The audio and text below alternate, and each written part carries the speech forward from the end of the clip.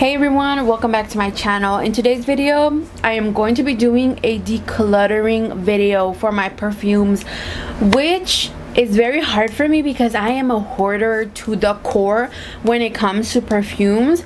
Because okay, let me just say this, I love all the perfumes that I have. The only reason I am getting rid of these is because I just don't use them anymore, and they're literally just going to expire if I don't sell them, give them away, or whatever it is. Personally, I just never get the urge to reach for them anymore. I used to at some point, but now I don't. So I feel like it's time to let them go. So I have all of them here, and there's quite a few. So let's just go ahead and get started. I'll tell you why I don't want them anymore. And yeah, okay, so first off, it's two of the same brand and even the same collection, but it is the Juicy Couture Malibu ones. This one is Malibu La La and Malibu just regular Malibu. So this one is actually almost gone. I don't know if you can see, there's really nothing left in here, but the rest of it I did finish just using it on my pillows because I like when I go to sleep smelling perfume on my pillow. So I would spray my pillows with this. And then this one I hardly used. I think I used it a couple times. There's only a tiny little dent, and that is it. Most of these perfumes were perfumes that I started collecting when I started getting into perfumes. And you will probably hear a lot of perfume creators tell you don't blind buy perfumes, get a sample, but we don't listen, no hacemos caso, and we buy them because it's exciting. I personally think it's part of the experience when you start collecting perfumes, going to Burlington, Ross, or whatever. I still like doing it. I'm not even gonna say that I'm not gonna do it anymore because I probably will, and I feel like it's just part of the experience. It's just fun to blind buy, especially when you could get it for a good deal. And it's like, it's good and bad because at the same time, like with the price of everything that I bought here, I could have bought in one that I actually knew what it smelled like, but it is what it is. And all of these perfumes were part of that. It's like I was so excited collecting perfumes when I started. So for these, it was more of that experience where I bought it. It's an okay fragrance. It doesn't smell bad, but it's something that I never reach for, and I'm gonna move along. The next one that I am going to get rid of is my Vince Camuto Amore. Now this fragrance, I think it's a great beginner fragrance. It's fruity, it's light, reminds me of like a Victoria's Secret body mist. Not a specific one, just like the scent profile of it. It's not horrible, but I just don't reach for it anymore, like I said, so I have to move along. I'm also going to get rid of Fruity Neroli by Dossier. This one is their inspiration of Giorgio Armani My Way, and the only reason is because I do not like this fragrance anymore, this scent profile. I don't absolutely hate it, but it's just too floral sweet for me in a way that I can't tolerate it anymore. The next one I'm getting rid of is Nicki Minaj Pink Friday. This fragrance is also not bad, but I actually prefer the Majesty one. Now, the fruit notes in there are not as sharp as they are in this one. So if I recommend one, I would go with Majesty instead of this one. Next up, I'm getting rid of Michael Kors Glam Jasmine. Why? Because this is just too mature for me. In the beginning, I liked it. My mom even has a big ass bottle of this one, and she even said it was a little too strong for her, and I think it's not horrible. Like, I definitely see somebody wearing this in the springtime. Very bright fragrance. It's just too floral. Like, when there's floral perfumes for me, I like them to have a little drop of fruitiness, a little drop of sweetness, and this is just straight up floral. You won't get nothing else but fresh jasmine. So if you like jasmine scents, you'll love this one, but I just never reached for it also, and it's just a little bit used, so she's going. I love these designs of the bottles. I absolutely love them, but she's gotta go. Next up, this one hurts, but I have to get rid of it because I don't use it, and I only keep it because I like the bottle, but I'm gonna let someone else enjoy it because I know it's also limited edition and they don't really sell it that much.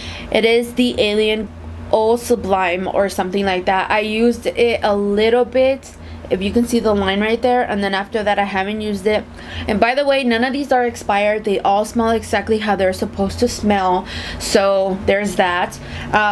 This one is the one that I'm gonna try and see if I could get my money's worth out of, because it's the only one that I think it's worth it, pretty much putting, like, not full price, but at least, you know, a little bit less than what I paid for. Next up, who's going? Cacharel. Yes, I am. The reason why is because this one is too heavy for me.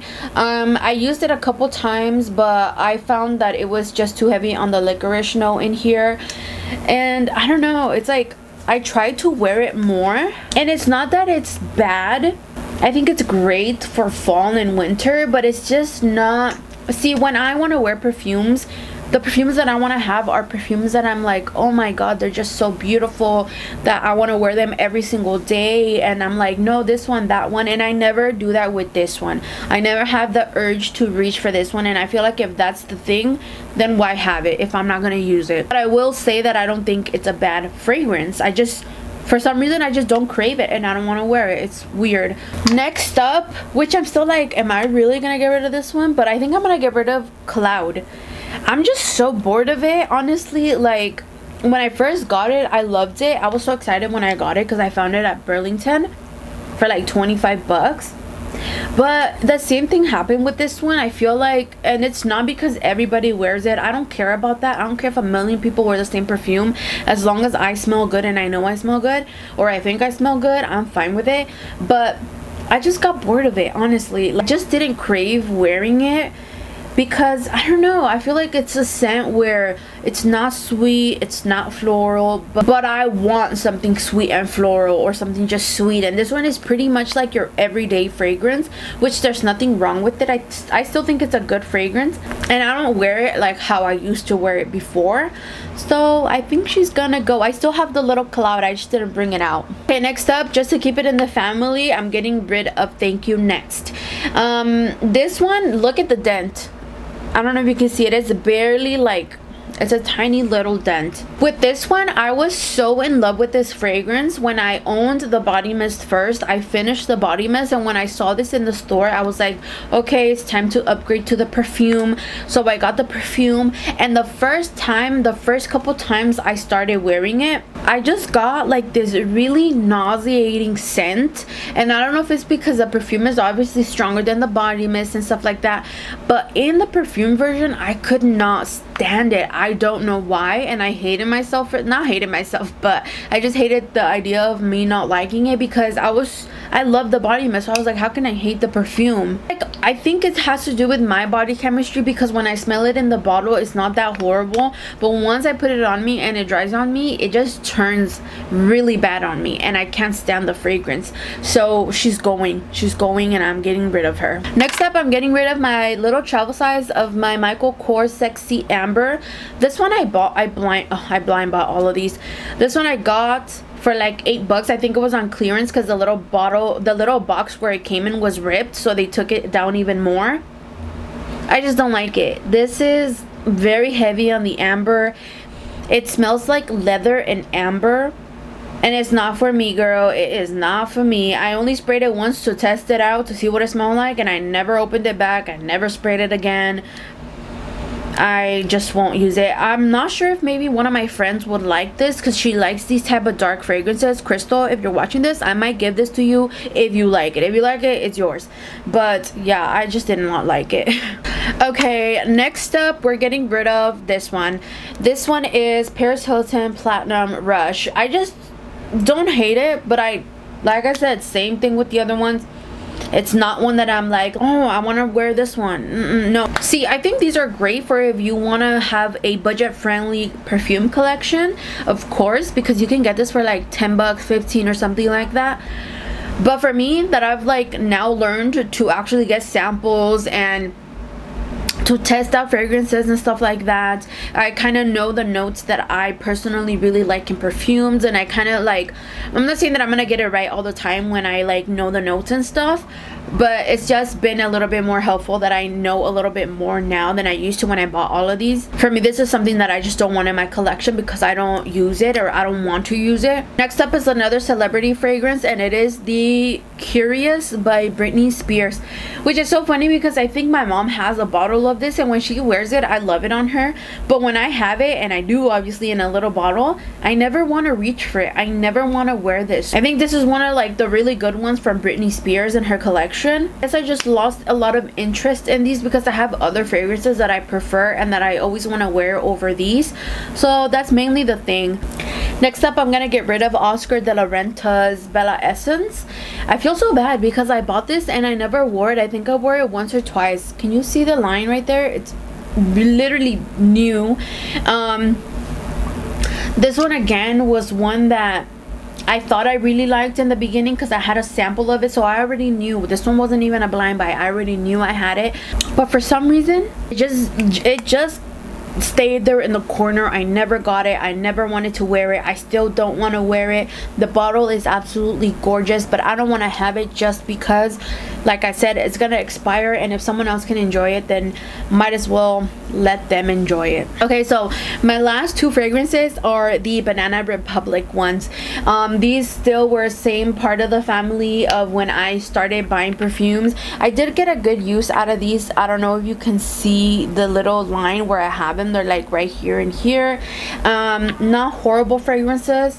I did enjoy them for some time, but that time is over now and it's time to move on from these. I love their packaging. I think they're absolutely gorgeous packaging. Their time has come. We're getting rid of these. I did have one perfume that I actually changed my mind literally on camera, which was the Sofia Vergara one, because I haven't used it in a long time, but I sprayed it on myself and I am just loving the way that this smells. And I was like, actually never mind, we're just gonna use her because I actually like it. I just abandoned it. But anyways, that is it for today's video. I hope you guys enjoyed it. If you did, give me a thumbs up, subscribe to my channel, and if you're here till the end, girl, thank you so much for sticking around. You guys are truly the best for watching my whole video, watching me talk. I don't know, sometimes I bore myself, but if you are here, thank you so much. If you guys didn't notice, I dyed my hair back to black. I just felt like it was time. My hair was so faded, and you know, I had it colored, but it is such a pain in the ass to take care of colored hair because you literally have to dye it like every single 2 weeks because it fades so fast.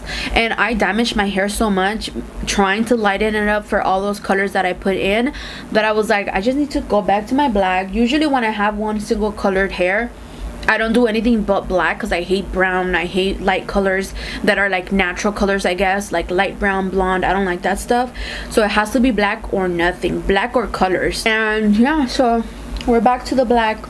I love her. I think if I ever want to add color, I'm just gonna get extensions and call it a day so I can stop damaging my hair. And then also, girl, I was trying to cut it, you know, I was cutting a little damaged pieces, and I was gonna cut this piece that I had like kind of like this in the front, and so I grabbed it and I didn't have my hair tight or anything.